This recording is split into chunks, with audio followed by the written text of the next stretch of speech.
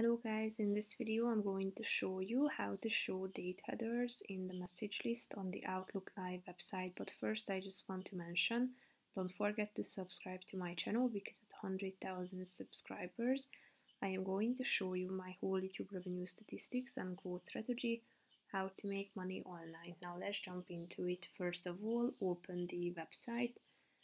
Click on the settings button in the upper right corner of the page, then go to the mail section. Tap on layout in the second column, scroll down until you find the date headers section. Here you can show date headers in the message list by tapping on this circle next to it, or you can hide them by tapping on the second option, and then click on the save button down below that appears in the right side corner of the page, and then your feature will be enabled. So basically that's it for this video guys. See you in the next one. Bye bye.